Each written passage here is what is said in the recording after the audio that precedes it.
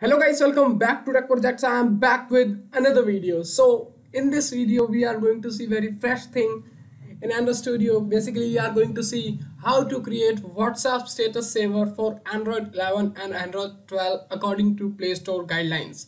Because in Android 11 and in Android 12 we know we can't access external storage permission directly. We need to access only a specific folder permission. So we are going to learn how to do this.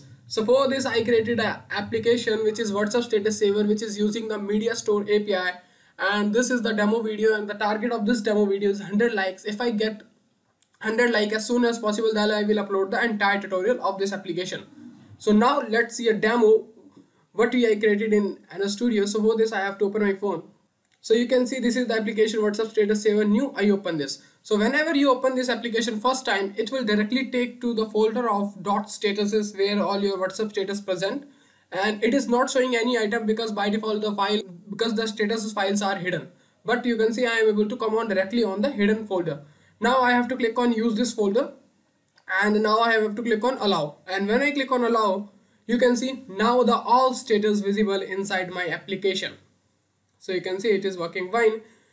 Now for download any status, I have to click on any icon, so any of the content. So if I click on image, you can see it say to click on download to save this. If I click on download, image save. And if it is a video, then the video icon is showing here. You can create design according to your own choice, but my main motive is to teach you how to use media store API inside Android 11 and 12. Now let's save a video as well. So for this I save this video and click on download, so you can see video saved.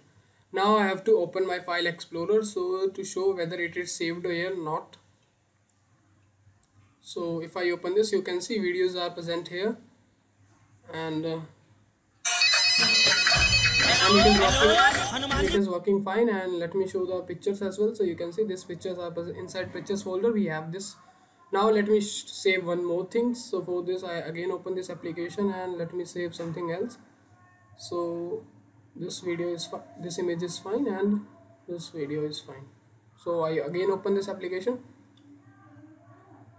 So you can see I have two images now, and inside video I have this video as well. So this is the final application which I created in Android Studio. And now one more thing I want to say, if let us suppose if you open the app for second time, so if I clear all app from recent and if I open this application second time, so you can see now it will not going to ask me the permission of the folder again. So I use shared preferences for that. So you will also going to learn that logic, how to implement that thing. So basically this is the complete application, and basically this is the simple, neat and clean and complete application for WhatsApp status saver for Android 11 and on Android 12.